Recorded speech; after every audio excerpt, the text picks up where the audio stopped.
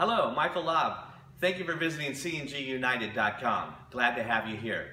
You know, one of the popular questions that we receive basically on a daily basis is what does that tank configuration look like? So today, I'm going to show you a close-up look of what a tank package looks like.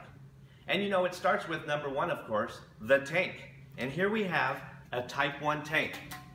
This tank here, the shape, regardless of the tank size that you choose or the tank type that you choose, will remain the same. Long, cylindrical, rounded edges. The type of tank and the material it's made of can vary, and so can the cost when you adjust. This is a Type 1 tank. It's the heaviest. It's solid steel. Super heavy, about 425 pounds for this tank. For the right vehicle, this is not a problem. With your vehicle, of course, we'll have to explore which tank would best suit that vehicle based on, of course, dollar amount, but also weight and utility.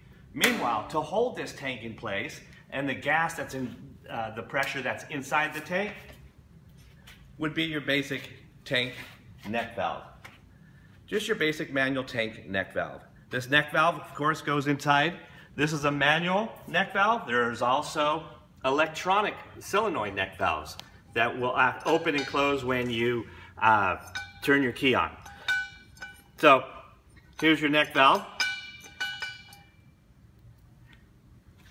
To hold the tank and the valve in place, takes mounting brackets with a huge footprint to secure the tanks to the vehicle.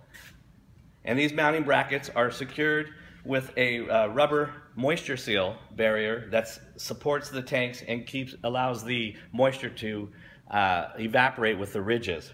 This tank is securely mounted to the vehicle with these brackets and with the valve. This is a tank package.